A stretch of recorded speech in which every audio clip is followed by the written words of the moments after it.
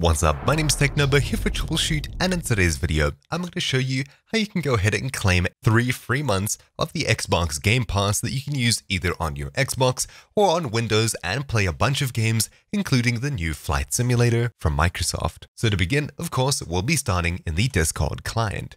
If we head across to the user settings in the bottom left, and then across to subscriptions, we'll see this page over here.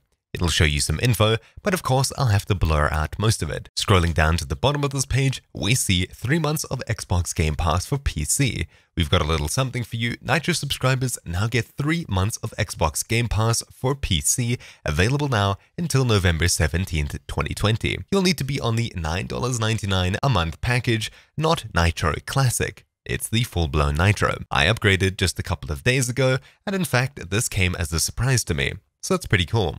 If you get here for the first time, you should see a claim button, and when you click claim, you'll get a key on your screen that you can go ahead and activate in the Microsoft Store, and you'll also get an email copy that you can go ahead and refer to later. I, of course, closed that notification last night without screenshotting it, so I'll have to go ahead and get that key from my email. Xbox Game Pass for PC for 3 months. Link down below is this page over here as well. If you have the Xbox Game Pass Ultimate, you can get 3 months of Discord Nitro, which is pretty cool. But that's not what we're here for. So head to the link in the description down below and you'll be taken across to this page over here. All we have to do is wait for the page to load and then get our key from our email or from our screen. I'll paste it in. It'll go ahead and verify, and then all we have to do is click Next. Now that we've gone ahead and claimed it, they're adding it to our account currently, and we should have 3 months free. As you can see, all I have to do is click Next, and then we've activated it on our account. After the 3-month trial ends, they'll want to go ahead and bill you.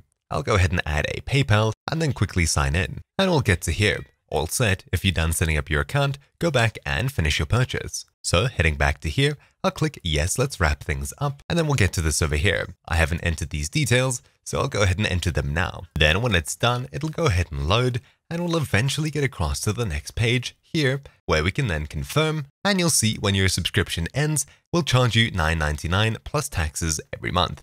You'll be notified before any price changes and cancel at any time by visiting your Microsoft account. So I'll click confirm, and now we've got 3 months of Xbox Game Pass added to our account. There we go.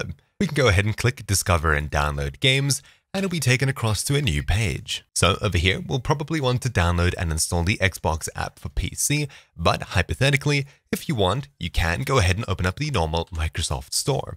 Then search for something like Flight Simulator and click on the game when you find it. Then all you have to do is look for this message at the very top. You can now play Microsoft Flight Simulator Standard with Xbox Game Pass for PC or buy it to own. I'll change it to the Premium Deluxe Edition just because, and then I'll click Install. Then all we have to do is pick a disk and wait for the game to download and install. This will of course take a hot minute to do.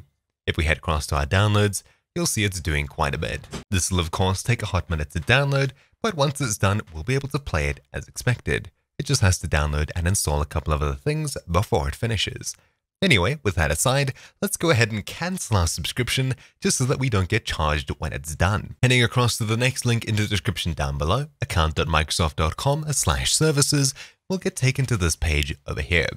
All we have to do is find the Xbox Game Pass, click Manage, and then go ahead and cancel subscription. Turn off recurring billing for Xbox Game Pass for PC. You'll lose access to these benefits on 12/21/2020. That is 3 months from today when I activated it. All I have to do is scroll down and then click Turn off recurring billing. At this point, it's turning it off, and when our 3-month trial ends, we shouldn't be charged a cent. Clicking back to subscription, you'll see that it's currently not going to charge me. There is a button to turn on recurring billing, assuming you'd like to keep this.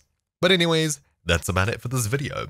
Hopefully you found something useful in it, and if you didn't know this already, I'm pretty sure if you get Discord Nitro now, you'll probably still be able to cop this as well. And if you didn't know that you can get Microsoft Flight Simulator through the Xbox Game Pass for PC, well, now you do.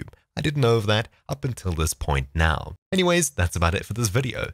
Thank you for watching. My name's been Technobo here for Troubleshoot, and I'll see you all next time. Ciao.